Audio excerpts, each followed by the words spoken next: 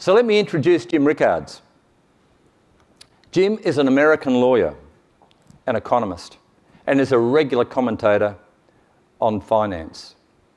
As General Counsel for the hedge fund Long-Term Capital Management, LTCM, Jim worked on Wall Street for over 35 years.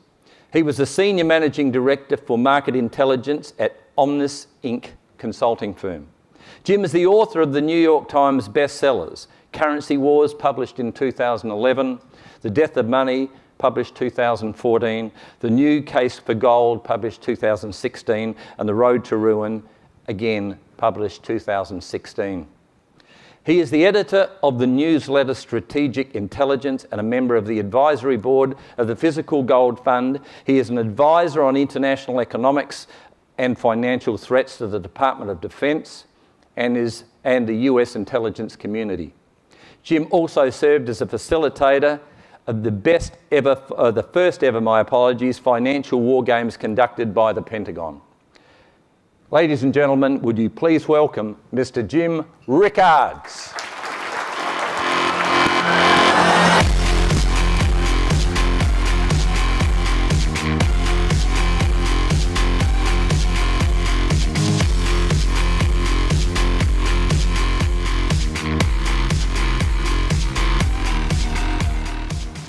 Daryl, thank you for that introduction. It is a pleasure to be here in Adelaide today.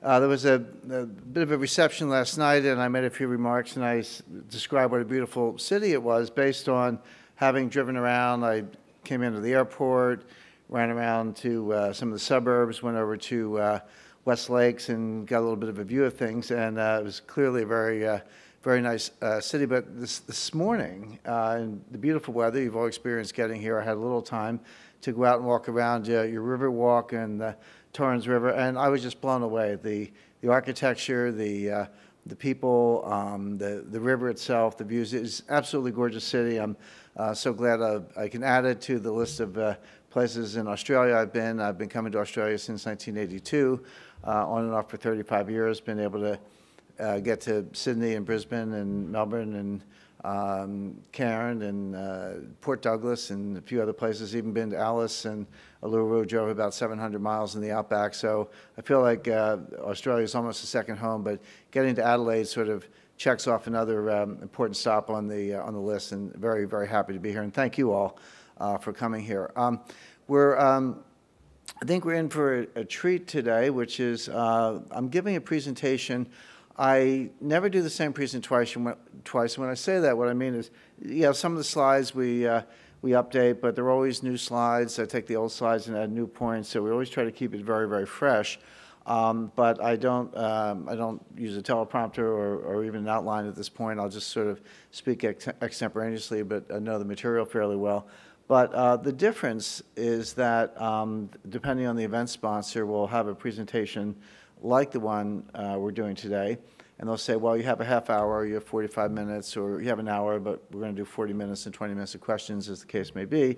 And you make it work, but some of these slides are actually call for a little more in-depth explanation. But thanks to Daryl and the As Good as Gold team, I've been given an hour and a half to do this, which so make yourselves comfortable. But the good news is we're going to be able to drill down on every one of these concepts. We're going to be able to really, I think, explain this, how the monetary system works, how gold plays into it, how it connects with geopolitics, how all these things tie together, how there are events coming up sooner than later that will impact you, impact your investments, impact gold. We're going to talk about all that, and I'm kind of thriving on the luxury, if you will, of being able to do this on a slightly more extended format, in a more extended format. The other thing is we're going to do this presentation, take a little coffee break, and then I'm going to come back up for questions. So normally, sometimes we do it, and we have questions at the end while I'm at the podium. I love the questions. I get a lot out of it. I know that most people say, well, you have only got a chance to ask one question, so by definition, they're going to ask me or any speaker the most important thing on their mind, and that's very valuable to me because I learn a lot about what is on people's minds and what they're concerned about. And as I say, I love the interaction. I love meeting people. So we're going to do a long Q&A, but we're going to do it after the coffee breaks. This is, for now, You know, they say fasten your seatbelts. I'm going to be up here talking for a while. I have done this for as long as 5 hours, by the way. I was invited to Kuala Lumpur by the former Prime Minister, Mohammed Mahathir. He was Prime Minister for, I think, 22, 23 years from throughout the 80s, 90s, and the early 2000s. And he put together a group of his closest associates, really the former central bankers, former cabinet ministers, the leaders of the Malaysian economy, in tin, palm oil, various minerals, tourism, real estate, et cetera.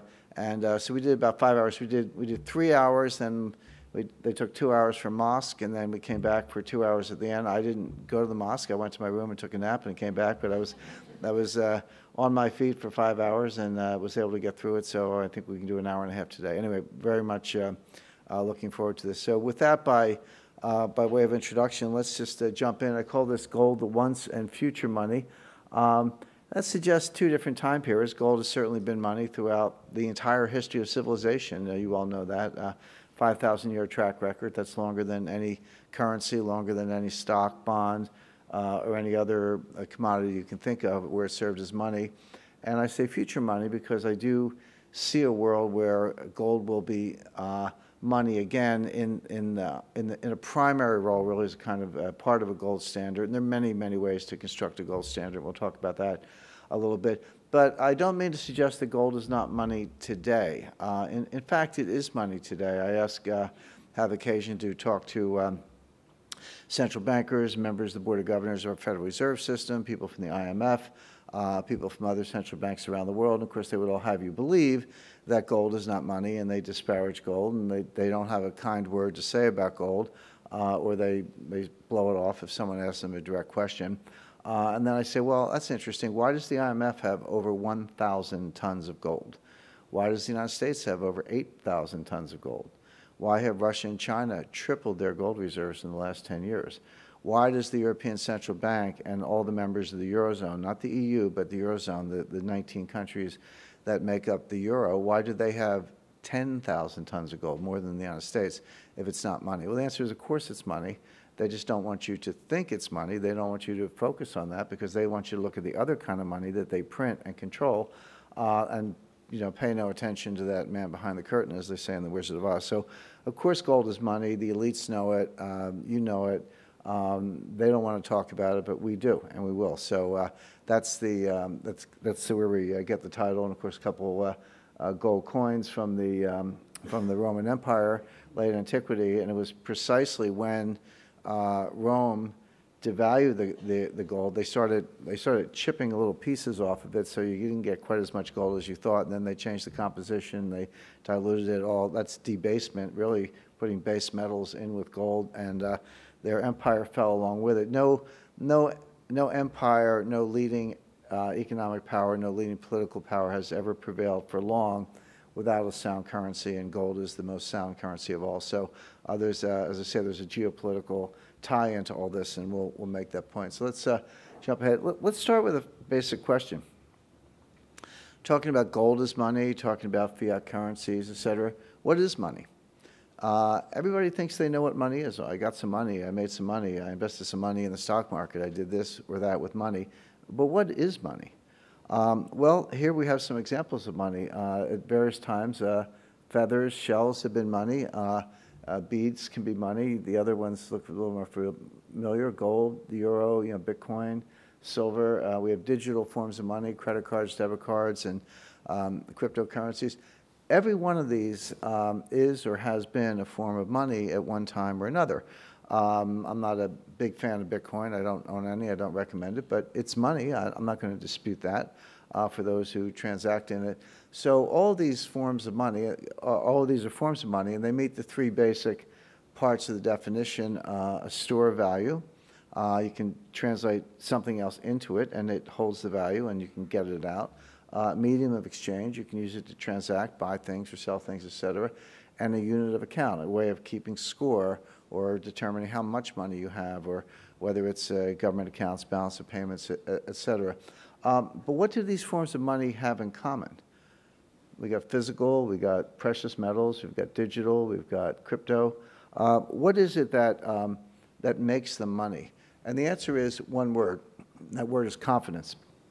Confidence is very fragile. If you are confident, if I'm offering you some form of money, and it could be dollars or gold or Bitcoin, if you're confident that, that it's money, that you can turn around and give it to someone else and they'll be confident as well, and that person likewise, if all of the people interacting are confident that something is money, it's money.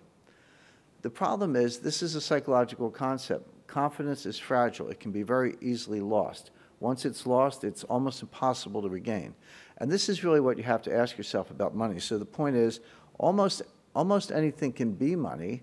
When were feathers money? Well, among certain, I don't know about the globally, but certainly in the United States, I'm familiar, certain indigenous peoples, certain Native American tribes use feathers as money. Well, it just meant in their community or their tribe, someone who took the feathers was very confident that they could give it to someone else in exchange for goods and services, and obviously over time that confidence was lost, as it has been or will be lost in most of these, although it's never been lost in gold and silver. But the point is, confidence is the key. But so this is the common denominator of money, and without it, something is not money. So if you're looking at gold or silver or Australian dollars or U.S. dollars or Bitcoin or anything else, ask yourself one thing.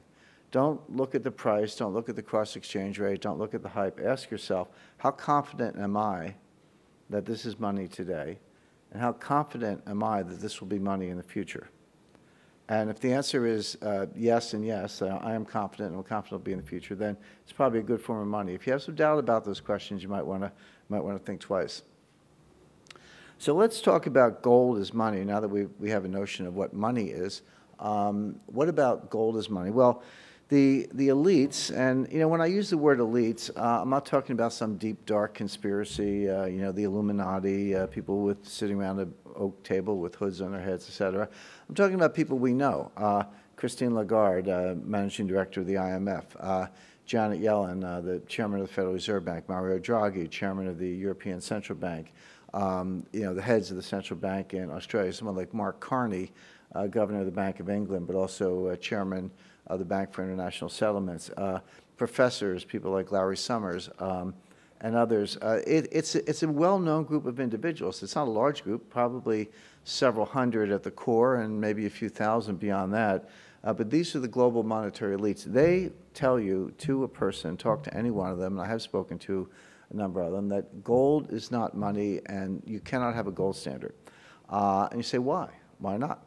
And they give you some objections, and here they are. They say, well, don't you know that there's not enough gold to support finance and commerce? We'd love to have a gold standard, but the way the global economy is growing and 60 trillion of wealth and hundreds of trillions of payments and transactions, et cetera, there's just not enough gold to support all of that. We need paper money that we can, what they actually have a word for it. They call it elastic. We need an elastic money supply to support a growing economy. And gold has some good features, but there's not enough of it. Okay. Second objection, the gold supply does not grow fast enough to support the growth. And so even if you had enough to start with, it doesn't keep up. World growth grows faster than the gold supply, and so it can't do the job. It's not, again, they use the word elastic, but you do need to, if you're expanding the economy, you do need to expand the money supply to maintain price stability, and that's true.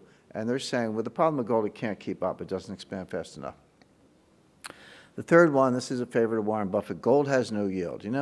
I like gold, but it doesn't pay me any dividends. There's no interest. There's no, I don't get anything out of it. If I buy stocks, I get a dividend. If I buy bonds, I get interest, et cetera. And gold just has no yield. And how are you going to get rich if there's no yield? You get yield and compounds, and you play the tax games, and this is why Warren Buffett's worth, $80 billion, et cetera. So that's an objection.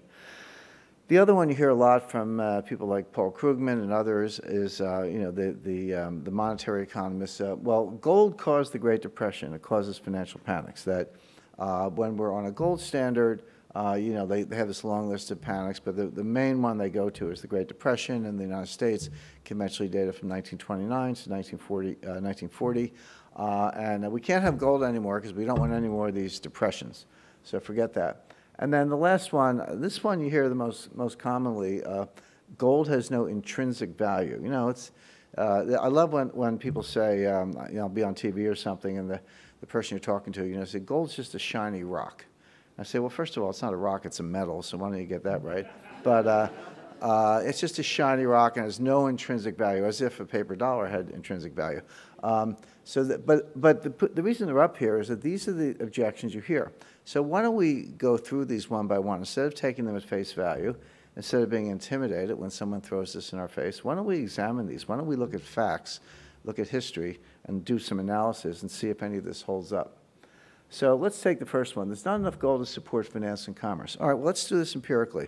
So first of all, what is the money supply? What's supporting commerce? M1 money supply. Well, if you take the major economies, US, China, Eurozone, Japan, you could throw in Australia and Canada. It wouldn't change the numbers very much. There's $24 trillion of what's called M1, which is a broad definition of money. By the way, it's interesting that central banks, at least the U.S. Federal Reserve, but I believe this is true of central banks in the world, they have M0, which is base money. They have M1, which is base money plus checking accounts, and then they have M2, which is sort of base money plus checking accounts. I think they throw in traveler's checks and you know, money market funds and a few other things. Right away, it's like, oh, you got 3 different definitions of money? You don't even know what money is. So the fact that the central banks have multiple definitions of money tells you that they're playing games. But let's just take M1. That's a pretty good measure. It's $24 trillion. How much gold is there? Well, the official gold in the world is about 33,000 metric tons. So how much gold do you need to have a gold standard, right? Remember the objection, there's not enough gold to support finance and commerce. Well, how much gold would you actually need? Well, here we have to, in talking about the design of a gold standard, we have to make a couple assumptions. And people say, oh, I want to go back to the gold standard. And they pound the table, let's have the gold standard. And you say, well, what do you mean by gold standard? And they don't know what they mean.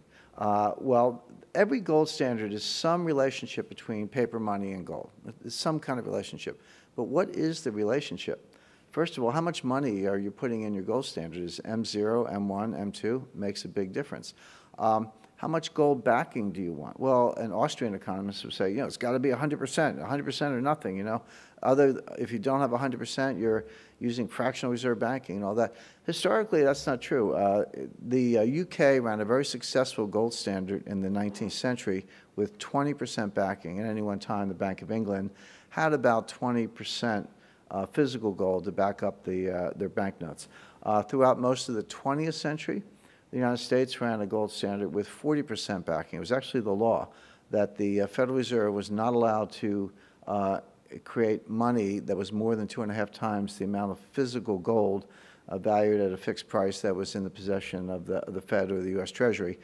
So you know, 2.5 times money means 40% gold backing.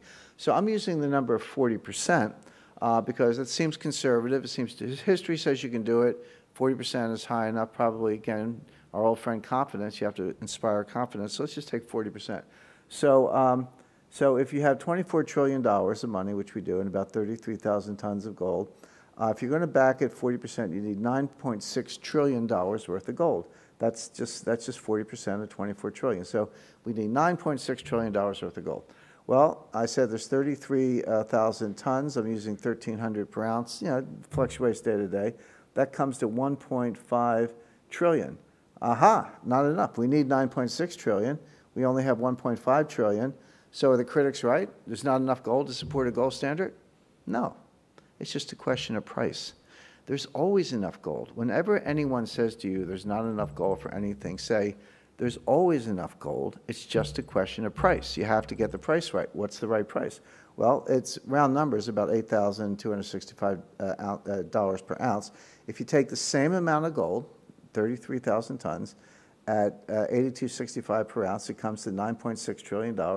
Voila. There is enough gold in the world to support commerce, to support trade, to support payments, to support all the things people say they want. You just have to get the price right.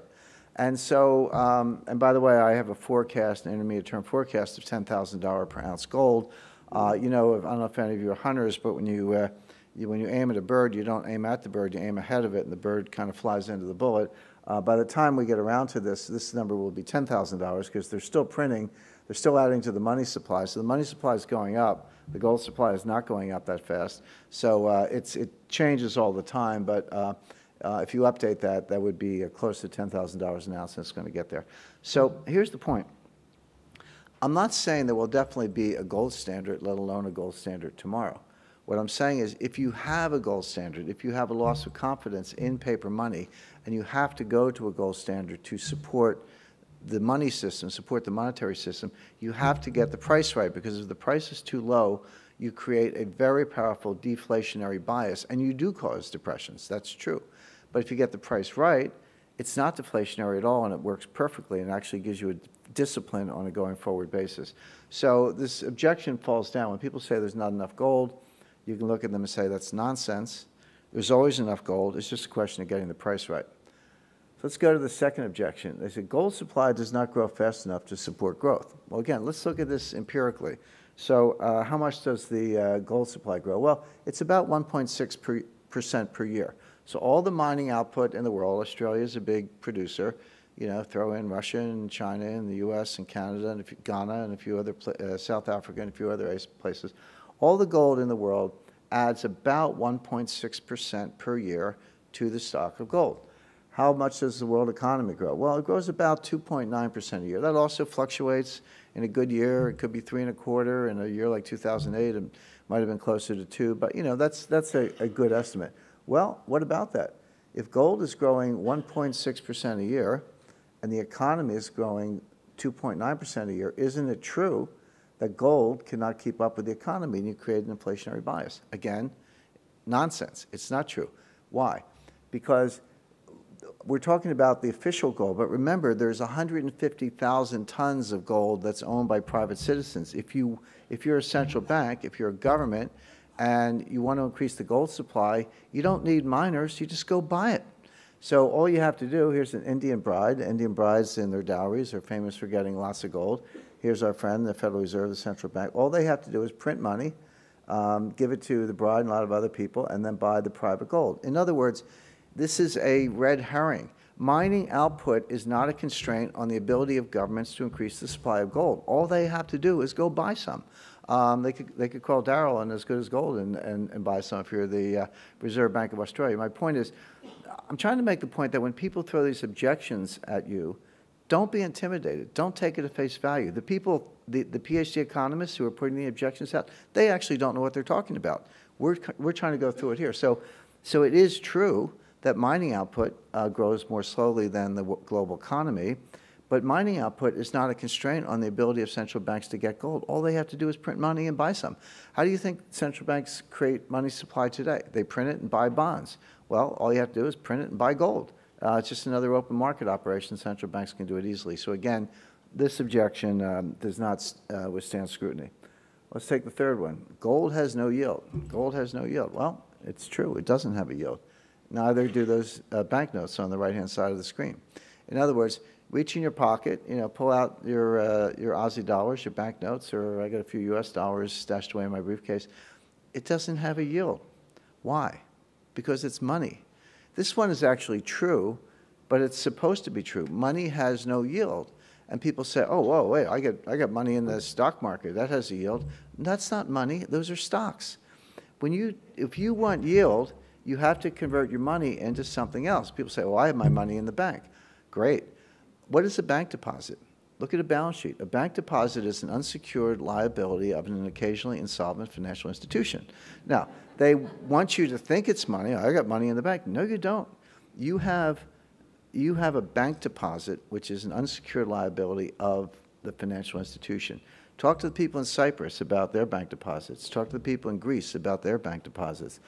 Talk to the people around the world who have not been able to get their money. Talk to the people in Puerto Rico who couldn't get their money because the power grid was down and they lined up at the ATMs and the ATMs didn't work. Talk about people who, you say, well, I'd like $10,000, please, and they say, well, come back in 2 days because we don't have that much on hand. We got to order it, and by the way, a tax inspector and the supervisor will be waiting for you, and we'll file a currency transaction report with the U.S. Treasury.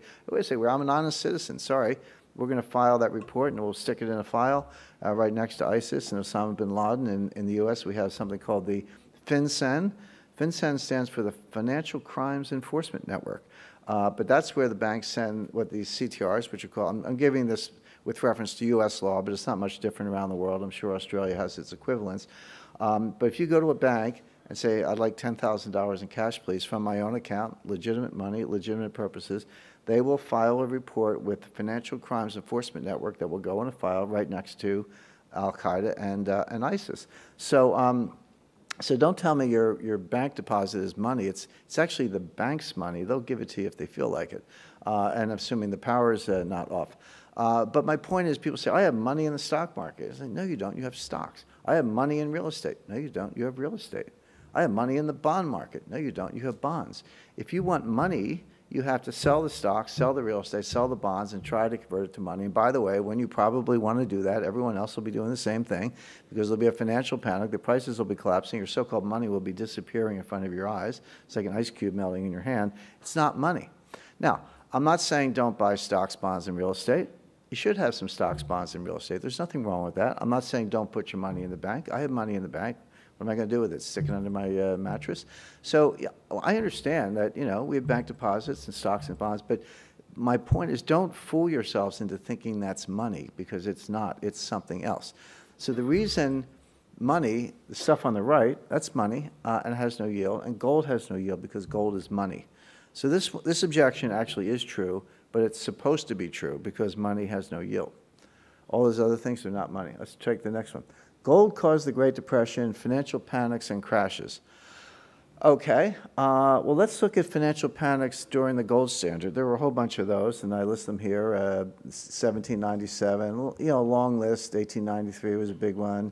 1929 started the Great Depression. 1920, we had a panic. Actually, there are a few others I left out. I could make it a much longer list.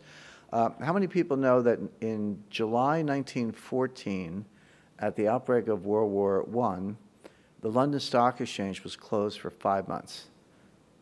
Closed. The New York Stock Exchange was closed for 5 months. They closed the New York Stock Exchange at the end of July 1914. They did not reopen it until December. Now, it didn't stop people from trading stocks. They actually bought their paper certificates and their wads of cash, and they went out on New Street, which is a little street in Lower Manhattan. They traded face-to-face, and people took out classified ads in the paper saying, you know, they call it the curb market because they were trading on the curb in the street. So people find a way, but the point is there are lots of other financial panics. Okay, but what about since the gold standard, without the gold standard? So since 1971, well, 1973, remember the oil embargo, the U.S. stock market crashed.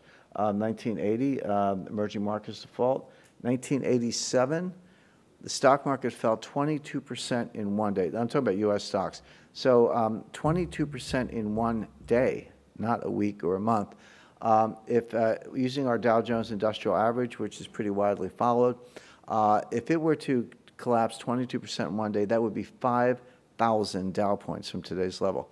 I promise you, if the Dow Jones fell 500 points, it would be the only thing you'd read about on the news that night. Imagine 5,000 points from you know, the 23,000 to 18,000 in one day. That happened on October 19th, 1987. We just had the 30th anniversary.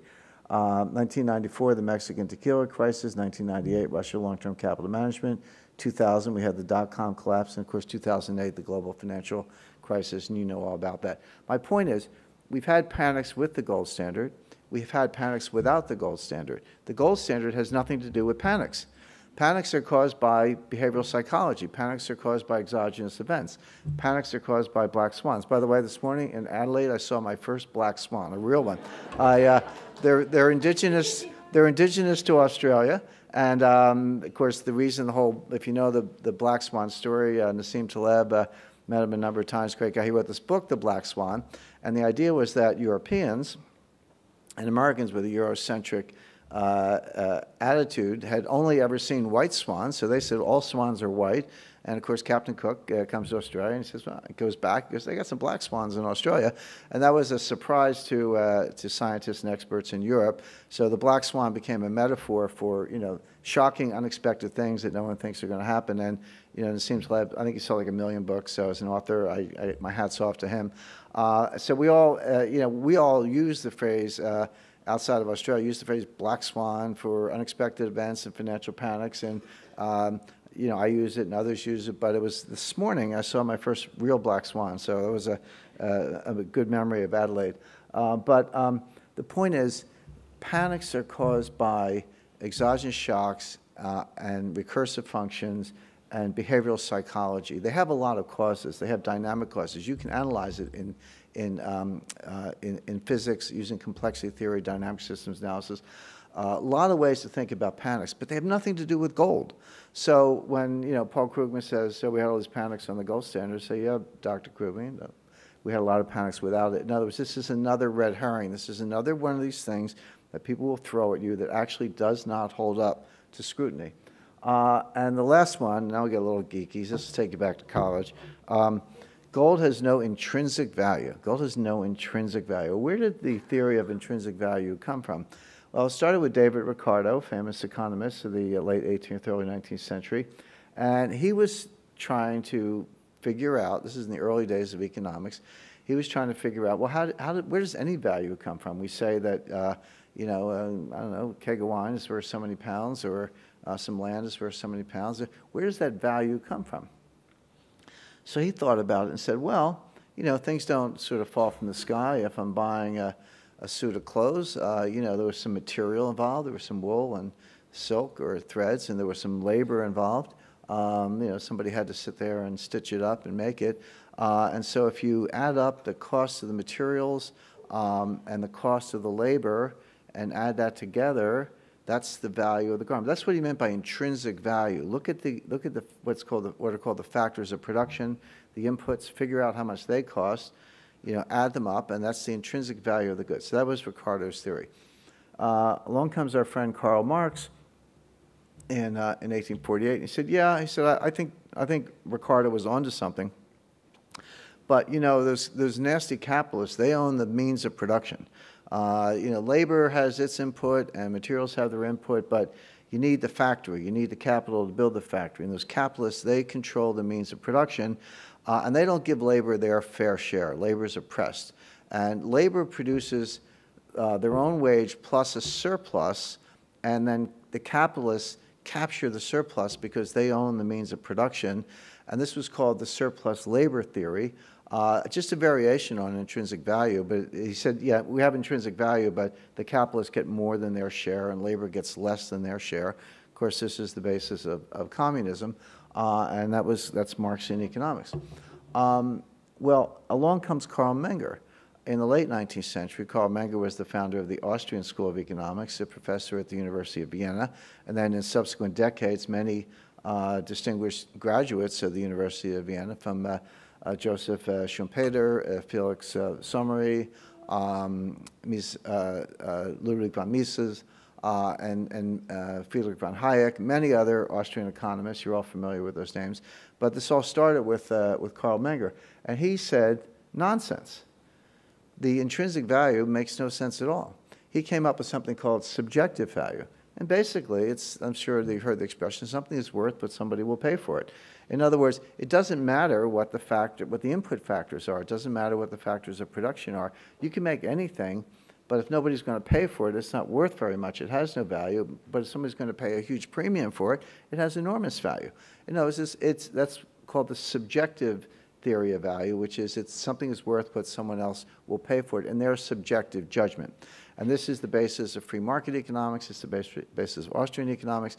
And this is the one Austrian principle which has been adopted by all economists, Keynesians, monetarists, Austrians, modern monetary theorists. All economists of all stripes agree with Menger that subjective value is the way you value things. And that's why we have markets. That's why we have futures markets. That's why we have stock markets. It's called price discovery. Buyers and sellers come in and they hassle and they trade back and forth, and somehow they settle on a price.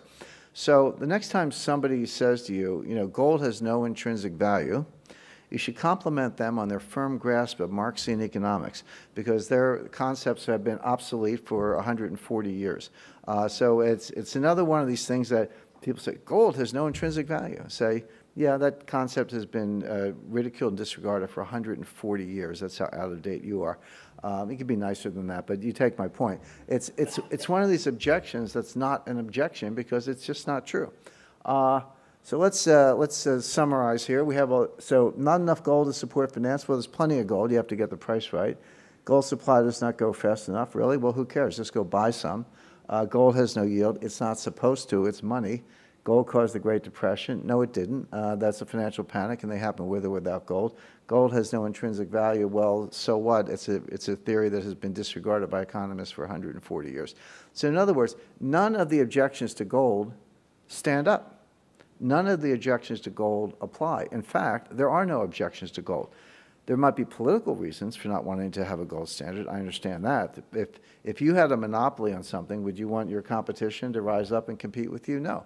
And central banks have a monopoly on money printing. Why on earth would you want a gold standard to rise up and compete with you? By the way, they're very, very wary of Bitcoin. I said earlier I'm not a Bitcoin fan, but I can tell you the central banks, the IMF, governments are watching Bitcoin. They're getting ready to crush it because they view it as a form of competition. The way they're going to do that is launch their own cryptocurrencies on distributed ledger technology. That's not our subject for today. But the point is, if you're a central banker with a monopoly on currency, why on earth would you want gold to have a role? And so they come up with these canards. People go, oh, yeah, you're right. Gold has no intrinsic value. Not enough gold. It's nonsense. None of it's true. None of it's true. So hopefully, oh, by the way, the other one you hear all the time, I didn't make a slide for it, but they say, well, gold is a barbarous relic. How many people have heard that expression? Gold is a barbarous relic. We can't have.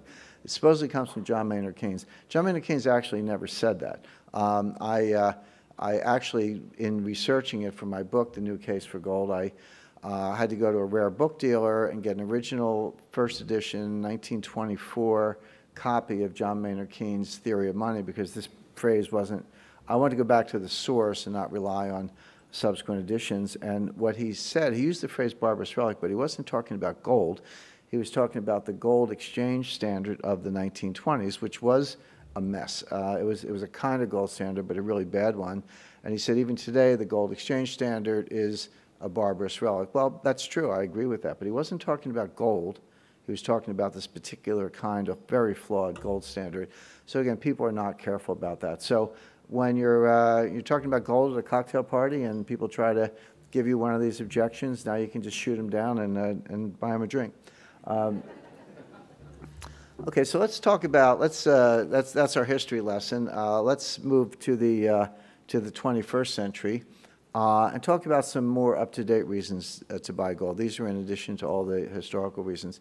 One is cyber financial warfare, the role of Russia, China, Iran, Syria, and North Korea, all of which have cyber armies, by the way, cyber brigades. Vladimir Putin has 6,000 highly trained computer hackers. They're Russian military, Russian intelligence. These are not criminal gangs. These are not teenagers in their parents' basement. These are, as I say, frontline Russian military brigades specializing in cyber warfare. They can hack your accounts. They can wipe out your accounts. They can shut down the power grid. They can shut down the central banks. And I'm not saying pull all your money out of the bank. I am saying take 10% of it out and buy some physical gold. The great thing about physical gold, you can't hack it. You can't hack it. You can't delete it. You can't erase it. The power grid could go down and the gold's still there. That's not true of the rest of your money. And to illustrate that, let's just take the case of Bangladesh. Bangladesh is one of the poorest countries in the world. You all know that. But they had a central bank. They had some reserves. And guess where they put their reserves? At the Federal Reserve Bank of New York. Now, I could argue, I think I would argue and hold to the fact that the Federal Reserve Bank of New York is the safest bank in the world. By the way, our Federal Reserve System, we have a board of governors in Washington, and Janet Yellen's the chairman, and Jay Powell's going to be the new chairman and all that. They supervise this, but our system is actually run through 12 districts, 12 regional Federal Reserve banks. They're in major cities, Boston, Philadelphia, Richmond, New York, San Francisco, Chicago. They're around the country. They're owned by the banks, by the way. A lot of people think the Federal Reserve System, our central bank, is run by the government. It's not. The president has a role in appointing the governors, but it's owned by the banks. But so I would say the Federal Reserve Bank of New York is the safest bank in the world. It's not to say that any banks are really safe, but they're the safest. So poor little Bangladesh puts their reserves on deposit at the safest bank in the world, the Federal Reserve Bank of New York. Guess what happens next? 85 million disappears, gone. They've not recovered it. The best evidence is that it was a North Korean operation, North Korean hack, and so the money's gone. And if Bangladesh had had that money in gold, they'd still have the money. No one's ever made it into that vault at the Federal Reserve Bank of New York. They made some movies about it, but Manhattan is built on solid rock. And when they built that vault in the 1920s, they just drilled and blasted through solid rock. So you can't break in the door or something. There's no door. It's just there's one little entrance. It's very small, barely enough for a person to get through. So my point is, Bangladesh had their money in digital form. It's gone. If they'd had it in gold, it would not be gone. We are living in a world of threats to critical infrastructure, threats to the power grid, threats of war, much of which is conducted in cyberspace, and your money can disappear in a heartbeat, and good luck getting it back. So again, I don't say put all your money into gold. I would never say that, and I don't think that's good advice. But for people who don't have 10% in gold, I don't know how they sleep at night, because if the rest of it disappears, you'll still have that physical gold. Now, there's something else going on. I want to introduce, a lot of you have probably seen this or you're familiar with it, and I apologize if it's a little bit difficult to read, but this is something called John Exter's pyramid. John Exter was the person who came up with this infographic. And obviously it's an inverted pyramid where you start out with something small down here and then you rest more and more and more stuff on it. So in Exter's pyramid, you start with gold. That's real money. And then on top of that, you put some fiat money, central bank money. And then on top of that, you put bank deposits, bonds, money market funds, and other kinds of near money. And then on top of that, we have corporate debt, and then we have junk bonds, and then we have derivatives on the junk bonds, derivatives on the corporate debt, and then finally again more derivatives of derivatives, etc. And this slice here, actually the whole thing, is approaching $1 quadrillion. That's $1,000 trillion. Bear in mind, I said earlier that the M1 money supply was about 24 trillion. Well, 24 trillion's a big number, but try 1,000 trillion, meaning the system is leveraged. The paper money system is leveraged at 50 to 1. Leave alone the fact that there's only a certain amount of gold under the paper money system. But this is Exter's pyramid. Now here's what's going on. This is physical gold. I'm not talking about gold futures, gold forwards, gold options, gold ETFs. I'm not talking about any other kind of gold. It's physical gold. This is shrinking. Now, the total amount of gold in the world is increasing, but the amount available to the monetary system is decreasing. I was recently in Switzerland. I met with, when I go to Switzerland, I don't really talk to the bankers. Sometimes I do, but I talk to the gold people. I talk to refiners. I talk to secure logistics people, people who run vaults, armored cars, who do deliveries, people who handle the physical gold. I talk to gold dealers. I've been to China recently. I spoke to the major bank gold dealers there, the major players on the Shanghai Gold Exchange. And I do this all over the world. And what they tell me when I spoke to the private storage, they said, well, we can't build our vaults fast enough. They're actually, the Swiss Army during the Cold War hollowed out some mountains, and they made these nuclear bomb-proof mountain fortresses. So if you dropped a nuclear bomb on it, nothing would happen inside. And they put provisions and troops and armaments and vehicles and all that stuff. Well, one by one, the Swiss Army is abandoning these, and they're kind of putting them up for auction. And the vault people are like, we'll take them. And they build security perimeters around them, and they're doing these deep buried mountain vaults. But I talked to one of the guys, head of precious metals at Loomis, which is one, they bought Viamat, which is one of the big secure logistics providers. These guys are the biggest in the world. They said, we can't build the vaults fast enough. They said, what's happening is that customers are taking their gold out of the banks, out of Deutsche Bank, Credit Suisse, UBS and others, and they're moving it to us. So when that happens, the total gold supply is unchanged. You take it out of the bank, you move it over to my friends at Loomis, the total gold supply is unchanged, but the floating supply went down. Because when gold is in private storage, when gold is in a private vault, it's not available to support this pyramid. You need a little bit of real gold. If you're going to have a gold futures contract, you need a little bit of real gold. And if you're going to have a central bank, you need some gold. All the major central banks have gold. They don't like to talk about it, but they have some.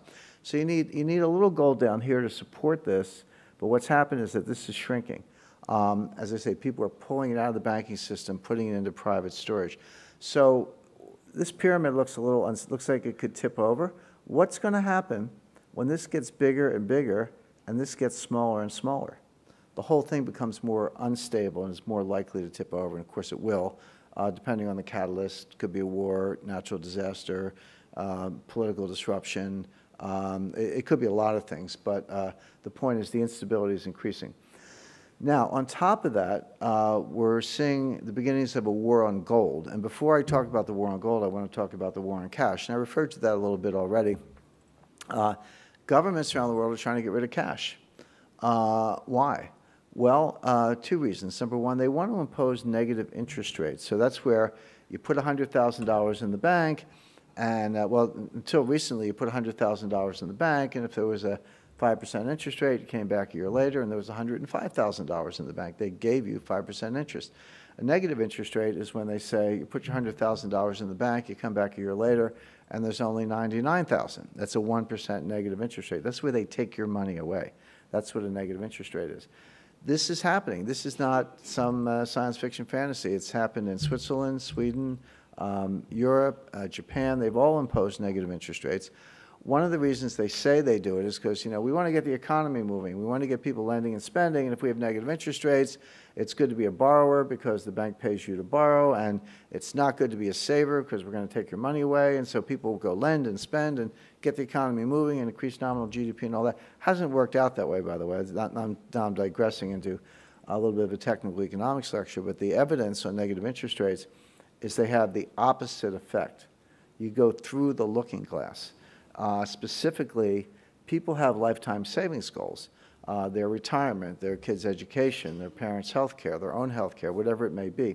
If you take their money away with a negative rate, guess what people do? They save more. Like, well, I still got to meet my goals. You're taking my money away, so I better save more. And what signal does the central bank send when they impose a negative interest rate? Well, what they're saying is, we're worried about deflation. We want you to lend and spend to get inflation going. We're worried about deflation. Well, if you're worried about deflation, I'm just going to defer my purchases because that means prices are going down. So they're trying to encourage lending and spending and increases in nominal GDP, but what they actually get is people save more and defer spending, the exact opposite of what the central banks want. Really good example of how PhD economists don't know anything about people. They know a lot about their theories, they know a lot about what goes on in the lab, but they don't know anything about how real people in the real world respond to these incentives or disincentives. But one of the reasons they want the negative rates, they have this view of that negative rates work, but they know that if you have negative interest rates, all I have to do to defeat that is go get my cash. So let's say we have two people, me and another person, we both have $100,000 in the bank, and you put on a negative 1% interest rate. So my friend over here does nothing. I go down to the bank. I get my $100,000, put it in a vault, put it in a safe place. 1 year later, I still have $100,000, and my friend has $99,000. In other words, the way an everyday citizen can beat a negative interest rate is just take your cash out of the bank. Well, what if there was no cash? See, that's the thing. They're trying to get rid of cash so they can impose negative interest rates so they can take your money. And this is what I mean by the war on cash. When you slaughter pigs, the first thing you do is herd all the pigs into a pen and then take them into a chute and you slaughter them. That's what they're trying to do to savers. They're trying to force everybody into one of a small number of big banks. So all the little banks are going away. The big banks are getting bigger. Force you in, no more cash. You have to have a digital account, and then they'll slaughter you with negative interest rates. So that's the plan. It's taken a while to work out. Again, we've seen concrete examples of this. The Australian Parliament about a year ago proposed getting rid of the 100 Australian dollar bill. They still have them, although I notice the ATMs only give me 50s.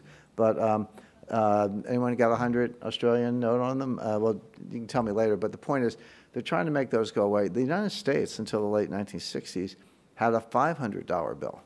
I remember as a kid, they weren't common. I didn't get one for allowance, but I saw some $500 bills. They got rid of the 500 in 1968. Therefore, the biggest bill was 100. But interestingly, the value of the $100 bill in 1968 compared to today, it's lost 80% of its purchasing power. So a $100 bill today would have been a $20 bill in 1968. So they don't even have to tell you that you can't have a $100 bill. All they have to do is make it worthless, and pretty soon, eventually it'll be worth $1. Look at India. Of course, you all know what happened there just about a year ago this month or last month. They woke up one day and the two most popular forms of money were illegal. You went to bed and you woke up and the 5,000 and 2,000 rupee notes were illegal. And I said, you got any? Well, come down to the bank and put them in, and we'll give you a digital account, and you can pay for it with your iPhone. Oh, by the way, the tax guy will be waiting behind the counter to ask you where you got the money. And the Indian economy almost collapsed overnight. It was a complete disaster. On top of the sort of idiocy of doing that, they said, well, they knew that they were going to introduce a new rupee note, a larger denomination rupee note. But so we're getting rid of all the old ones because we want to force all your people to open digital accounts. They got the engravers to print the new notes. They were the wrong size for the ATMs. So they couldn't even, they had to go out and reprogram every ATM in India. It's a lot of ATMs to get those to work. So those things didn't work for a while. So it was complete and utter chaos. By the way, it turns out that the vast majority of all the rupees that were turned in, completely legitimate. You know, these were not tax evaders or money launderers or drug dealers or whatever. They were just farmers and fishermen and villagers and you know, housewives and people with a dowry and others who just preferred cash. They had a preference for cash. What a crime. So, but as you go around the world, you see this more and more. It's talked about, it's studied, it's happening. There is this full-scale war on cash. Well, I have a simple answer for the war on cash. If it gets bad enough, if you actually do make it 100% digital, if you get rid of all the paper notes, just get some gold, right? Because right now, and I tell people, right now, you can take cash and go buy gold. Nobody is stopping you. Nobody is stopping you. But there may come a time when there is no cash. Can't have it. You got a digital card. Oh, you want to buy gold? Well, not only is the government monitoring that transaction, maybe completely legitimate, but Big Brother is watching. But you may find that you can't get the gold either, that they begin to regulate that. So the time to get your gold is right now. That's a solution to, so you can't have a war on, there is a war on cash for the reasons I mentioned, which are negative interest rates. But you can't have a war on cash without having a war on gold, because if you eliminate cash, people will just switch to gold. That's easy. So you got to come after gold too. So right now is the time to get your gold. All right, so let's switch a little bit to economics, and I think this will come back to our main subject. The Federal, I'll use the Federal Reserve. It's you know, I know it's America's central bank, but look, the U.S. dollar, for better or worse, is 60% of global payment. 60% of global reserves, 80% of global payments. Almost 100% of all oil shipments. This is changing, but for now, oil is priced overwhelmingly in dollars. So for better or worse, whatever happens with the dollar and the Federal Reserve affects everybody in the world. You know, in the 1970s, when Richard Nixon went off the gold standard and was negotiating with the French and the Japanese and the Germans for devaluation, the Secretary of the Treasury, John Connolly, made a very famous remark. With regard to the dollar, he said, "It's our currency, but it's your problem." And that was how he negotiated with the Japanese. He's probably right about that. So, so let's talk about the Fed a little bit as a kind of a global benchmark. They have a conundrum. The world wants to deflate. There is very little doubt that the natural state of the world today, when I say natural, I mean unaffected by central bank intervention, unaffected by manipulation, unaffected by policy, that the world wants to deflate. And there are reasons for this. Demographics are one. Any economy, the notional value of the output of any economy is simply the sum of who's working and how productive are they. Now, you can slice and dice GDP any way you want, but it's actually that simple. How many people are working? How productive are they? If a lot of people are working and they're productive and those are growing, you're going to have a booming economy. If the population is flat or declining and productivity is going down, you're going to have a sinking economy. Well, look around. The population of Japan is declining. The population of Russia is declining. The population of China is flatlining. The population of the United States used to go up a little bit, mainly because of immigration, not because of the natural birth rate, and President Trump is really curtailing immigration. So our population, our workforce is beginning to flatline. Same thing in Europe. This is happening all over the world. Of course, the places where population is booming is Africa, but they don't have the productivity or the capital, at least yet, to kind of pick up the baton and run with it. So you have that, the demographic vector. Debt, The evidence is very good that when debt to GDP exceeds 90%, in other words, when a country's debt burden is more than 90% of its annual output, that additional debt actually reduces output. Not only do you not get more output, you don't even break even. It actually goes down. By the way, economies in 1981, the U.S. debt to GDP ratio was 35%. Today, it's 105%. The research is pretty clear that 90% is a red line. When you go past 90%, you're in this death zone where you cannot borrow and spend your way out of the debt spiral. You're just going to default. It's just a matter of time. But all the major economies are there. China's worse. Europe's worse. Don't even get me started on Greece. Italy's worse, et cetera. Japan is far worse. So all these companies, I said U.S. is 105%, which it is. Japan is about 240%. So these countries are all in the death zone. They cannot borrow and spend their way out of it, and more debt just makes the problem worse. So debt is a drag on growth.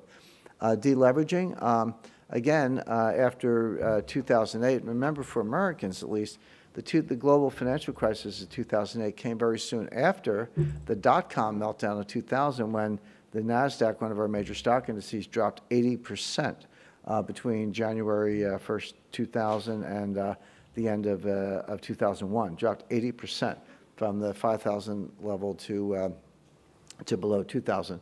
And of course, it was worse in 2008. And when people are in distress, they sell assets to get money to pay off their debts. So they're just deleveraging. What happens when you sell assets?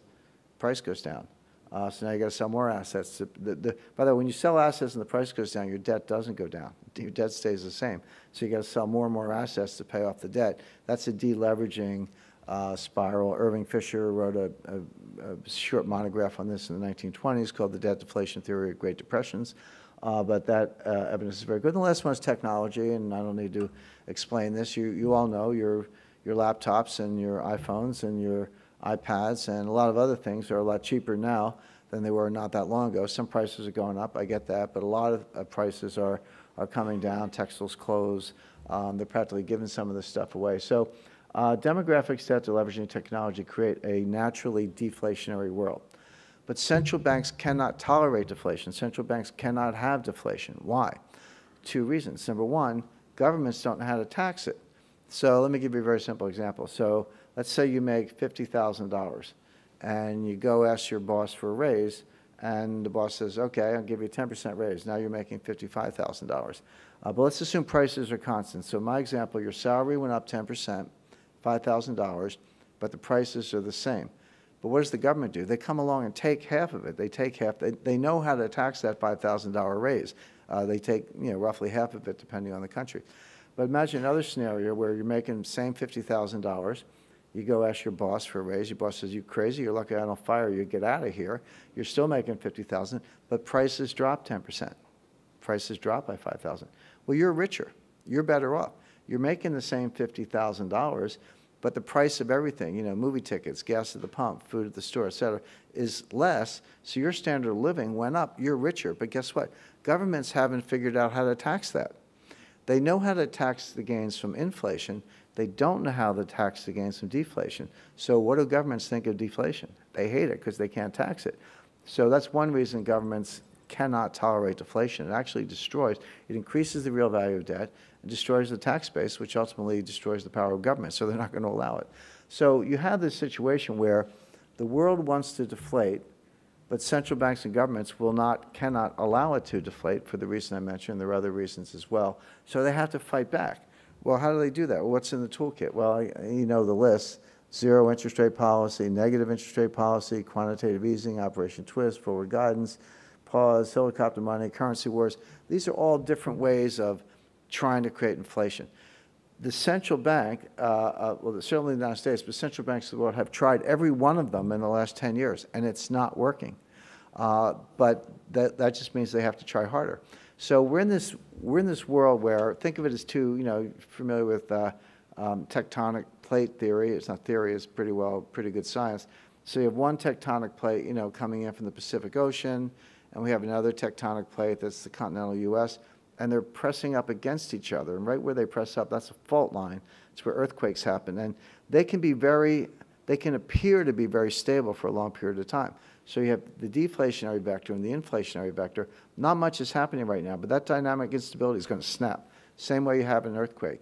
I went out not long ago, took a tour in the desert out in Coachella Valley, California, and my guide took me out to the San Andreas Fault out in the desert. And you can actually see it because it's a little crack in the earth, so there's some water that percolates up. So there's a strip of greenery, some trees and stuff in the middle of the desert. Well, that's the fault. And I'm a wise guy, so I went out and I put one leg on each side of the San Andreas Fault, and I stood there, and nothing was happening.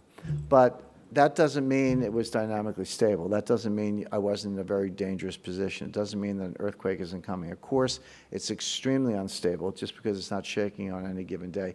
And that's the way you should understand prices today. Not much is happening, but there are powerful deflationary and inflationary forces pushing against each other, setting up a major break which could go either way. So this is the dilemma that the central banks are facing. Now let me take that dynamic which I just described, and this is what I call the Mick Jagger theory of economics. You know, Mick Jagger and the Rolling Stones had a song, "You can't always get what you want." And my point is central banks want inflation, but they can't get it, at least not so far. People say, well, how could the Federal Reserve print $4 trillion? Where's the inflation? Well, I'll explain that in a second. So let's spend a second with the quantity theory money. By the way, this is PhD level economics, but it's really easy, I promise. So the quantity theory money, we have this equation, MV equals PQ. Well, M is the money supply. Let's see, how much money is there, okay? V is the velocity of money. What's velocity? Well, that's turnover. So let's say I go out tonight and I'm feeling good, and I go to the bar and I have a drink and I tip the bartender, and the bartender takes my tip and takes the taxi home and tips the taxi driver, and the taxi driver takes the tip money and goes to a gas station and buys a tank of gas. My dollar has velocity of 3. We supported $3 of transactions, the bar tip, the taxi tip, and the gasoline, $3 of transactions on $1. That's velocity of 3. But what if I don't feel so good? I stay home and watch TV. My money has velocity of 0 because I didn't spend it.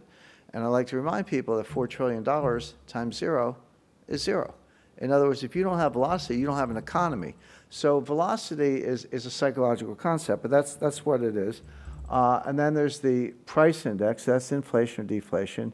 And Q is the real GDP. So that's the increase in nominal GDP minus inflation. So look at how much you actually grew, subtract the inflation part because that's not real, and what's left is real. So the equation MV equals PQ is the money supply times velocity equals nominal GDP, and has two parts, the real part and the price index. Well, that makes sense, right? How much money is there? How much does it turn over? Multiply one by the other, and that's the gross notional value of your goods and services. And if some of it's inflation, you know, that's not real. Now, Milton Friedman, who was at least recently, the father of this quantity theory of money, the theory itself is older, he said a mature economy like Australia or the United States or the UK or Germany or some others can only kind of grow about 3.5% a year. You know, in the short run, it could grow more. In periods of recession, it'll grow less. But the trend can only be 3.5% approximately. But that goes back to what I said earlier, how many people are working and how productive are they? So if your population is going up 1.5% and your productivity is going up 1.5%, add them together, you get 3% growth. But that's all you can get. You don't have any more people, you don't have any more productivity. Any nominal growth in excess of the 3%, in my example, is inflation. You can have nominal growth, but it's not real, it's inflationary. So Friedman said, well, okay, central banking is easy. And he assumed that velocity was constant.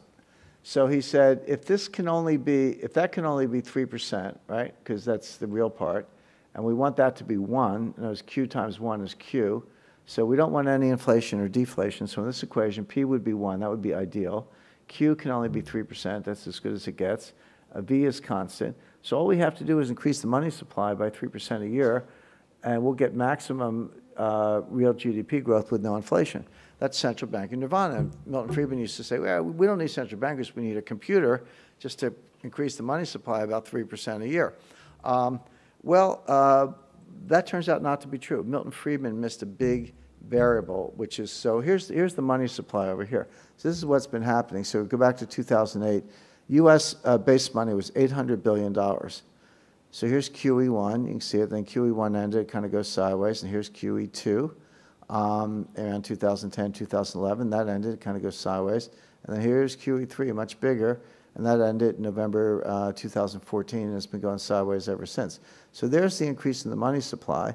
Well, gee, if that goes up and that's constant, where's the inflation? Why hasn't nominal GDP gone up, 100% with 3% real growth and 97% inflation? Well, the answer is velocity is not constant. Velocity has been collapsing. And it did not start in 2008. Here's 2008. Okay, it fell very sharply there, but it started in 1998. Back at the time of the Russia, LTCM, Asian financial crisis. So the point is, money supply has nothing to do with inflation. Inflation is caused by velocity, and velocity is psychological. So if people feel what Keynes called animal spirits, hey, I want to go out and take my friends to dinner and buy drinks for everyone at the bar, that's one state of the world. But if I want to stay home and watch TV, that's a different state of the world. And people are actually, at least monetarily depressed. I'm not a psychologist, so I don't know if people are happy or depressed, but we're monetarily depressed. We don't feel like spending our money. We feel like saving our money or paying down debt or reducing leverage, et cetera. And this is the collapse of velocity. So my point is, central bankers are desperate to get inflation. This is what they've been doing about it, but they're fighting collapsing velocity. And you can understand monetary policy as a desperate race between increasing money and decreasing velocity. What are central banks doing right now? They're decreasing the money supply. They've been increasing it for 10 years, but the tapers you've heard about, the U.S. Federal Reserve is increasing interest rates. The U.S. Federal Reserve has started to decrease the balance sheet. If I update this chart in 6 months, this number is going to come down. It's starting to come down. Oh, wait a second. Now you're decreasing money supply and decreasing velocity. You're going to kill nominal GDP. You're going to cause a recession. Central bankers don't see this. The reason is they think velocity is constant. They kind of ignore this. This is data. I'm funny that way. I actually look at real data instead of making up theories that bear no relationship to reality. But here's the actual data. This is velocity. Now, if you believe in unicorns and you think that this is going to turn around, fine. But there's no evidence that it has or that it will. So get ready for some recessions in the years ahead. Now, here's the point. Let me take all this economics lecture digression and bring it back to gold. The Fed can cause 150% inflation in 15 minutes. I just told you that they've been trying for 10 years to cause inflation, and they failed. But they can cause 150% inflation in 10 minutes. How do they, well, 15 minutes, yeah, maybe 20 minutes. But how do they do this? What they do is they have a board meeting. They go in, they close the doors, they take a vote, and they say, from now on, gold is $3,000 an ounce because we say so. And they come out, and they announce this to the world, and they make it stick. How do you make the price stick? Well, you do it with open market operations. So we got a Federal Reserve that can print money, and we got a big pile of gold. And what we tell the world is, come and get it. Gold's $3,000 an ounce. You think it's cheap? Come and get it. And you think it's expensive? We'll buy it from you. So if you see the price of gold dropping to $29.25, for example, it's a 5% decline, the Fed will buy it. The Fed will say, okay, we'll just print money and buy your gold all you want. And if you see gold getting expensive, $30.75 my example, they sell it. They just sell it in the market. Well, when you sell it, you knock the price down, and when you buy it, you bring the price up. So this is called a trading range. You can enforce it with open market operations. Well, if you're a buyer at $29.25 and you're a seller at $30.75, you're targeting a price of $3,000 an ounce, and they can make that stick. They got 8,000 tons in a printing press. That's enough gold. That's enough ink to make that price stick. And, well, guess what? That's a 150% increase in the price of gold from today. But gold didn't change in value. The fact that the dollar value of gold went up to $3,000 an ounce doesn't change what gold is. What really happened was the dollar was devalued. That's a 60% devaluation of the dollar. And this has to do with the concept of the numeraire. So people say, oh, gold went up, gold went down. Why do you say that? You're privileging the dollar as a numeraire. What if you hold gold constant, right? And when I think about gold, I don't think about it in dollars. I think of it in weight. I say, well, how many ounces, how many kilos, how many tons, as the case may be. To me, that's the right way to think about gold. That's making gold the anchor either of a central bank monetary system or your own personal monetary system. I tell people, you don't have to wait for governments to go on a gold standard. You can go on your own gold standard. Just go buy some gold. Nobody's stopping you. But when you increase the value of when you increase the dollar value of gold, it's not that gold's going up. Gold's still gold, right? Atomic number 79. That didn't change. The dollar went down. The world of $3,000 gold, nothing happens in isolation. If you say gold's $3,000, you're going to get $100 oil, $50 silver, $6 copper, et cetera. In other words, you're going to create the inflation you want. So central banks, going back to the 2 slides ago, central banks are fighting deflation. They're desperate to fight it. They can't get what they want, but eventually they'll have to, because particularly if velocity keeps going down, and they will want their last resort. They're not going to do this tomorrow. They don't want to do this. I'm not suggesting you should look for this in the next 3 or 6 months. What I am saying is 1 or 2 things is going to happen. They're either going to get the inflation, in which case your gold is going to go up, or they're going to make the price of gold go up to cause the inflation, in which case your gold is going to go up. So it does very well either way. And just to illustrate that, because I don't like to make claims, I've given you the economic analysis, but let's look at history. So take the Great Depression, depending on how you date it. So 1927 and 1933, that's a slice of the Great Depression. In the United States of America, we had 30% deflation, not inflation, deflation, in that 7-year period. That was the longest period of sustained deflation in U.S. history. Prices down 33%. What did gold do? It went up 70%. In 1927, gold was $20 an ounce. In 1933, it was $35 an ounce. Gold went up 70% in a period of deflation. There's the data right there. Okay, what about the great inflation, 1976 to 1981? In that 6-year period, we had 55% inflation, not 15, 55. And what happened to gold? Went up 300%. Started at 1976, gold was $150 an ounce. In 1981, it was $600 an ounce. So gold went up 300%. So here's my point. Gold goes up in deflation, and it goes up in inflation. Gold wins both ways. So don't let anyone tell you that gold's not money. Gold's the constant. What's going on is the dollar is fluctuating, but whether it's inflation or deflation, gold always wins, and I've just given you the math, the economics, and the history to demonstrate that. And again, there's something else going on in the world today, which is that the United States has been very, very successful at financial warfare. And I spoke earlier, I was invited by the Pentagon, by the U.S. Department of Defense, to conduct the first ever financial war game. We did this in 2009 at the Applied Physics Laboratory. It's a top secret weapons laboratory halfway between Baltimore and Washington. The Pentagon didn't need any help from me in doing war games. They had been doing those for decades, but they had never done a financial war game before, so they invited me in as a financial expert, and I called it playing Risk for adults, if you know the old Parker Brothers board game, Risk. We had to write the rules. It had never been done before. Was it going to be 1 day or 2 days or 3 days, or what would the teams be? Would they be countries? Would they be banks? How many moves would you make? What would the scenarios be? So we had to figure all that out, and we did, and put packages together and invited about 100 experts to play on the different teams, and we had observers from the Treasury, the Fed, CIA, military. We had a 3-star general and behind sort of smoke glass observing this financial war game. It was a really interesting experience. I not only got to plan and facilitate it, but I was invited to play on one of the teams. And when I got home, after a couple days being in the lab, I said to my wife, I have good news and bad news. The good news is my team won. Bad news is I played China. This is all covered in my book, Currency Wars. It's the first 2 chapters in Currency Wars, so I won't spend too much time on it, but you kind of get the whole story there. But the problem is the United States has become a victim of its own success, meaning we throw your weight around long enough. If you're the bully on the schoolyard long enough, what happens to bullies? Well, all the people they're beating up, they get together, form a gang, and they beat up the bully, right?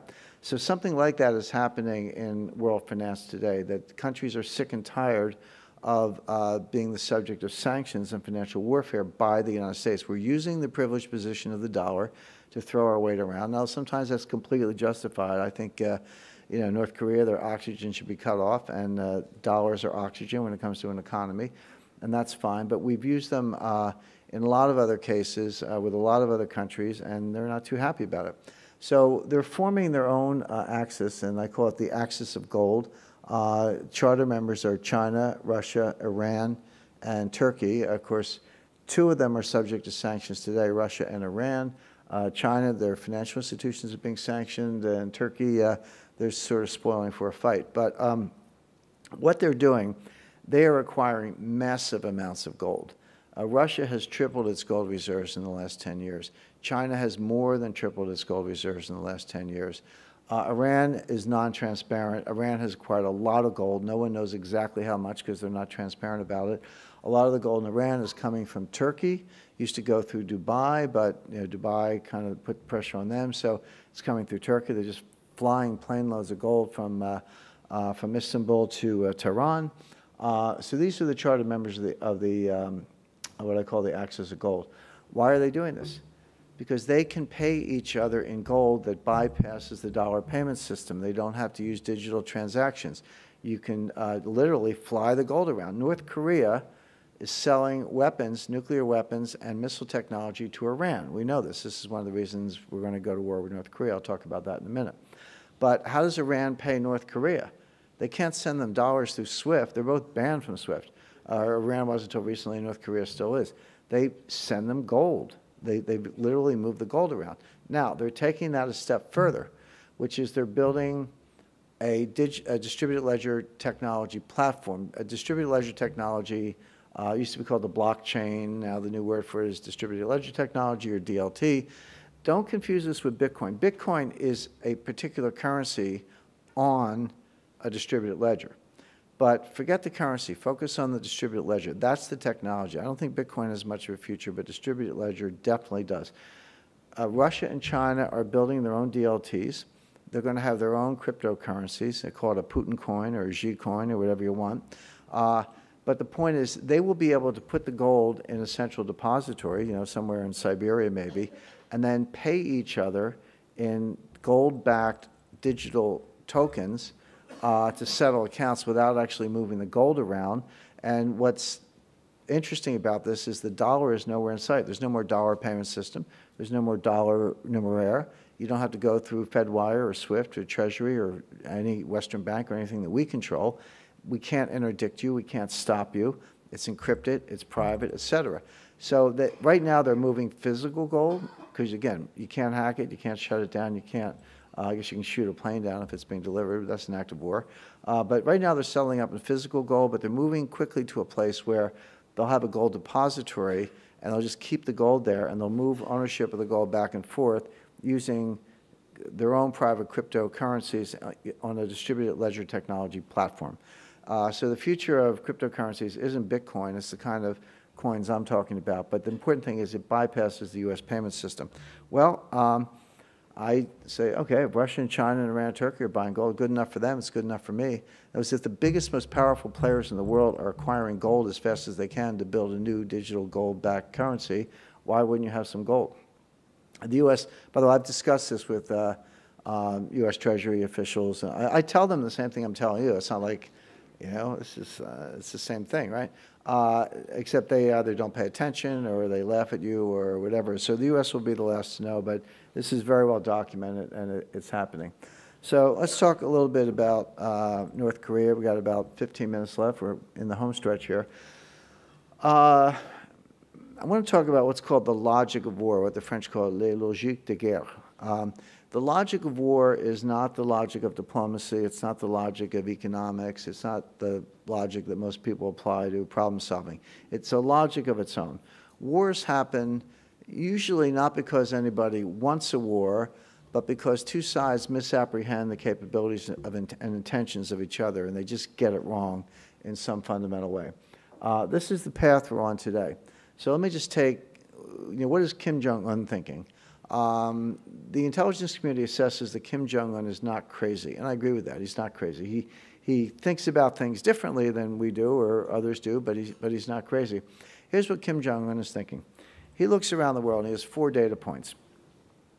Muammar Gaddafi of Libya, Muammar Gaddafi of Libya had a nuclear weapons program.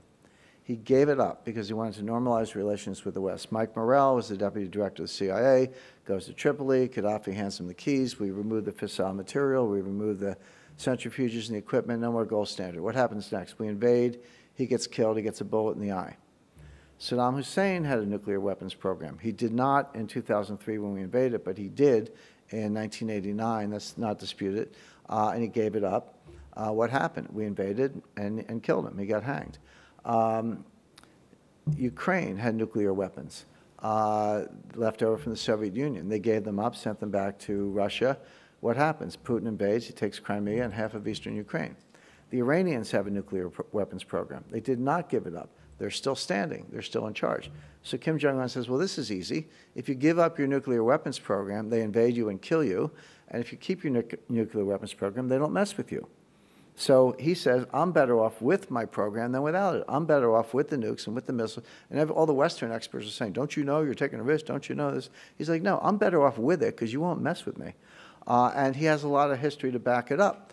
And then, of course, President Obama, dealing with the Syrians, told Bashar al-Assad several years ago, if you use chemical or biological weapons, there's going to be a high price to pay. You're crossing a red line. A few weeks later, Assad uses the weapons. We didn't do anything. By the way, there are two rules of diplomacy. Rule number one, never give an ultimatum. Rule number two, if you give an ultimatum, back it up. Like if you break rule number one, don't forget about rule number two, back it up. Obama broke both rules. He gave an ultimatum and he didn't back it up. U.S. credibility was shot. So Kim Jong-un's sitting there saying, well, I got Libya, Iraq, Iran, and Ukraine that tells me I ought to keep my weapons, and you Americans are bluffing. You know, you're sick of war and so forth. So he thinks he's fine. So all this Western analysis that this guy is an idiot or crazy or making it doesn't hold up. He's actually acting in a very rational way. The U.S., for its part, I met, I'm on the board of a think tank in Washington that hosted a 6-hour meeting with Mike Pompeo, the director of the CIA, and General H.R. McMaster, who's National Security Advisor to President Trump. So, you know, I was sitting as close to them as I are to the folks in the front row here for 6 hours. And Mike Pompeo said it would be imprudent to assume it will take Kim Jong-un more than 5 months to acquire the final nuclear weapons programs he needs. Now, he has the fissile material, he has the enrichment, he has the warheads, he has intermediate-range ballistic missiles, he has intercontinental ballistic missiles. We know all this because we've seen the tests, and he has an H-bomb. We've seen all these tests and have all this data. What we're not sure of, has he been able to miniaturize the warhead, put it on a missile with a reliable guidance system so it can hit the target? Those are sort of the final steps. But what Pompeo said was that he has exceeded by years every other technological threshold he's had to meet. It would be, and these are his words, not mine, it would be imprudent to assume it will take him more than 5 months to cross the finish line and have a nuclear-tipped ICBM arsenal that can decimate the United States. So there's your outside date. He said this to me on our group on October 20th. So by March 20th, he's going to cross the finish line, if not sooner. General McMaster then said, and used the word acceptance in reference to, will the United States accept North Korea as a nuclear power? And you talk to the elites. Again, I talked about monetary elites earlier, but the foreign policy elites, people like Strobe Talbot, Richard Haas, people in the Council of Foreign Relations, the editor of The Economist, all the big brains. They say something like the following: the United States cannot attack North Korea because the costs are too high. They're going to, unleash on South Korea. There'll be tens of thousands, if not hundreds of thousands of dead in Seoul. This will, risk World War III, destabilize the Western Pacific. It might have been nice if we'd done something 5 years ago, but we didn't. It's too late. You cannot do it. The costs are too high. You, the United States, have to rely on containment and deterrence, diplomacy, economic sanctions, as you did during the Cold War, to keep North Korea bottled up, but you can't go to war. Everything I just said is false. Now, everything I said is what they believe. It's what they would tell you. But what I'm telling you is that everything they believe is false, and I'm basing that on firsthand information from the head of the CIA and the President's National Security Advisor and the President. So what did General McMaster say? He said acceptance and containment are unacceptable. In other words, the United States will not accept a nuclear-armed North Korea. And be clear about what he's saying. We're not saying if they hit us, we'll hit them. He's saying they're not going to be allowed to have these weapons. So you have the following situation. Kim Jong-un is going for it. He's in what's called breakout mode. He's not even trying to be clandestine or surreptitious. He's just going for it. He's like in American football, he's like Tom Brady in the red zone going for a touchdown. He's just going for it. He's going for the weapons. He said he is. He said, I will not talk to the United States until I have this arsenal. Then I will talk to them peer-to-peer and nuclear power to nuclear power. He's made that very clear, and he has good reason to think that's in his best interest. The U.S. has said, you can't have them, period. And again, that's not me. That's not my analysis. That's not inference. That's what General McMaster said. That's what General Mattis said, our Secretary of Defense, a couple of days ago. That's what the President has said. The problem is people aren't listening. They're like, oh, yeah, you're not going to do it. You know, they're listening to the economists. They're not listening to what the White House is saying, what they're telling you. And McMaster timestamped it. This is happening before March 20th. Now, it's not going to happen in the next 5 days because President Trump is going to Beijing. He's going to meet with President Xi of China, and they're going to talk about this. By the way, here are my probabilities. 10% probability that Kim Jong-un stands down. He wakes up and says, all right, you got me, you surrounded, whatever. I'm going to verifiably, immediately give up my nuclear weapons and missile testing program.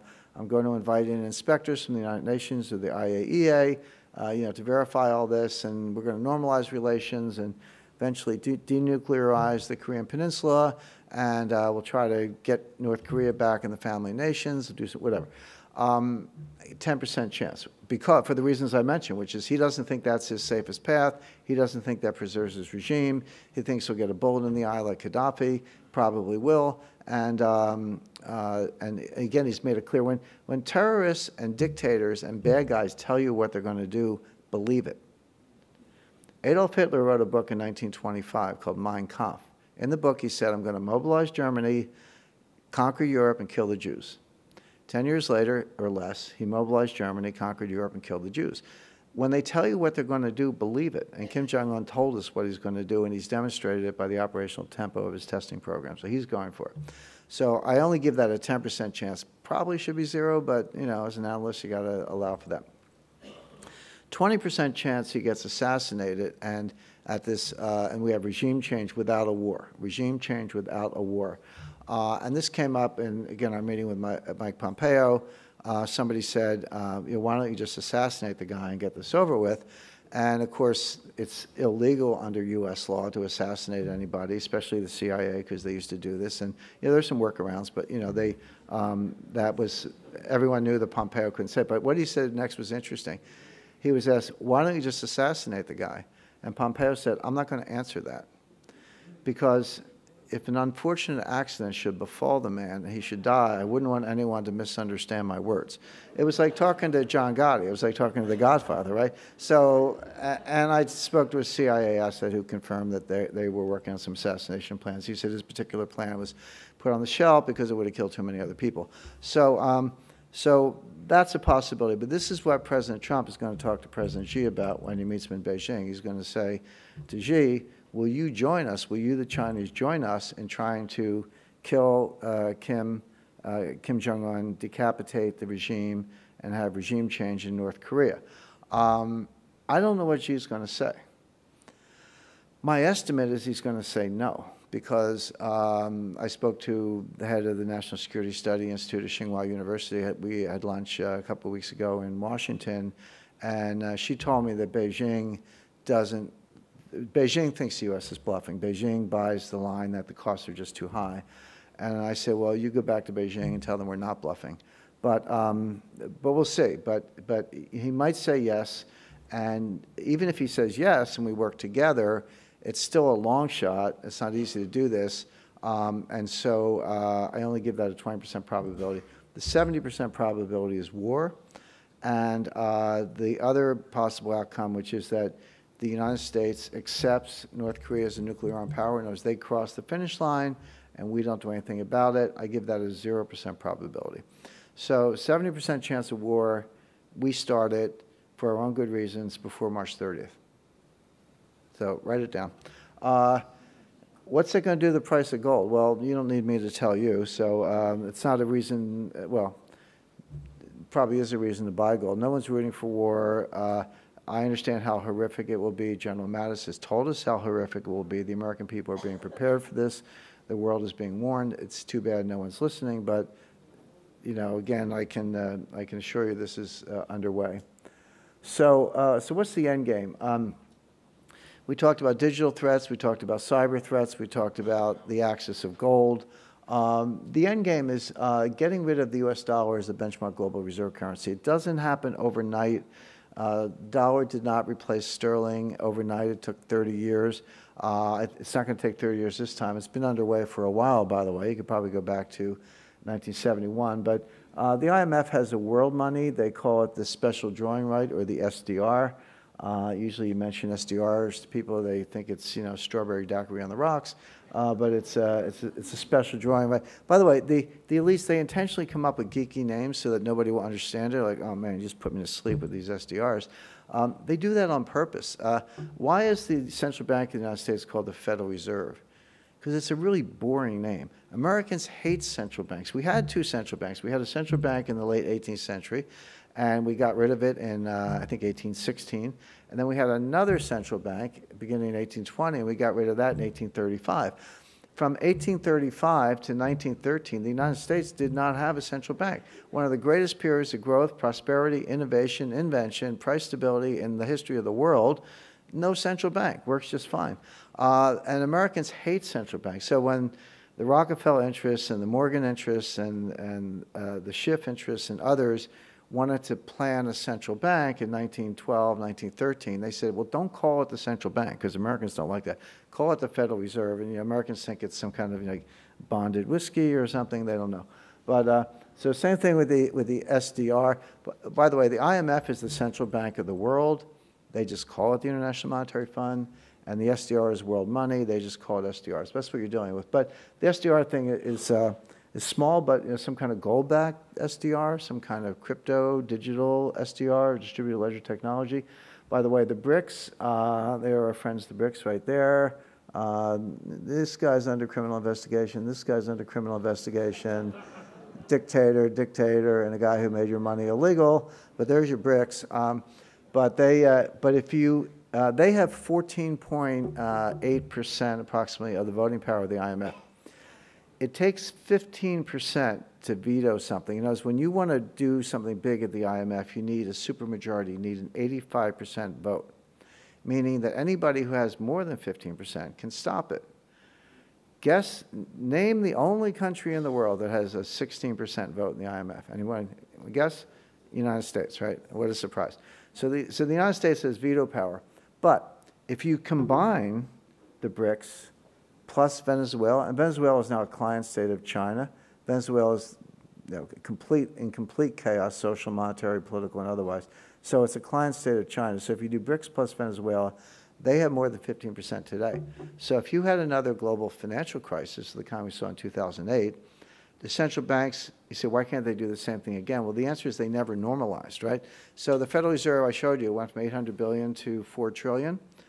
They're still at 4 trillion. Now, they're trying to normalize, but they just started last month. So if you had another crisis tomorrow, what are they going to do? Go to 8 trillion, 12 trillion? I mean, where's the invisible confidence boundary where people say, I'm out of here, get me out of here, give me some gold, silver, art, whatever. Well, they know it's there. You can't define it, but theoretically you know it's there. So they're trying to get their balance sheet down, but they've just started.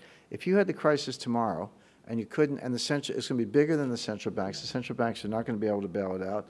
That's going to come from SDRs. That's where the global liquidity is going to come from. But the BRICS plus Venezuela are going to say, oh, you want to print 3 trillion SDRs? It's about $4.5 trillion, trillion, not billion. Well, you need our votes. And we'll do it, but we got a couple conditions here. And one of them is you got to get rid of the dollar as the global reserve currency, as the benchmark global reserve currency. No more dollars from now on, it's SDRs. The dollar won't go away. I'm not saying the dollar goes away. It just becomes a local currency like the Mexican peso. So, and this is what China wants. Everybody's like, oh, China wants a gold-backed yuan. No, they don't. The yuan's not ready to be a global reserve currency, but the SDR is. So, so what do I do? How do I sleep at night? Well, here's my model portfolio. It's 10% gold and silver, physical, not futures, not ETFs. don't let anybody tell you, Jim Rickards says, sell everything and buy gold. I've never said that. I've never predicted the end of the world. I have predicted global financial crises. That's easy to see. Life will go on, but to me, 10% is a good insurance policy. If 10% goes up 10 times, that insures 100% of everything else you have. So if you've got stocks and bonds and things like gold, your insurance, 30% cash. People are surprised. Now you can have in treasury bills, very, very liquid bills. People say, Jim, I'm surprised to hear you say you have cash. Aren't you the guy who wrote a book called The Death of Money? Well, the answer is I might not want cash forever. I might not want it for long, but I like it for now because two things. Number one, it's a deflation hedge. Remember, gold's your inflation hedge. It's also a deflation hedge, but cash is a deflation hedge. Also, cash has huge embedded optionality, meaning if everything's collapsing around you, you're the person, if you're selling assets to get some cash, you're in distress. But if you're the person with cash, you can go out and buy things on the cheap. Condos, shares, companies, whatever it might be. So that option, that at-the-money call option on every asset class in the world, that's part of the value of cash that's usually not fully appreciated.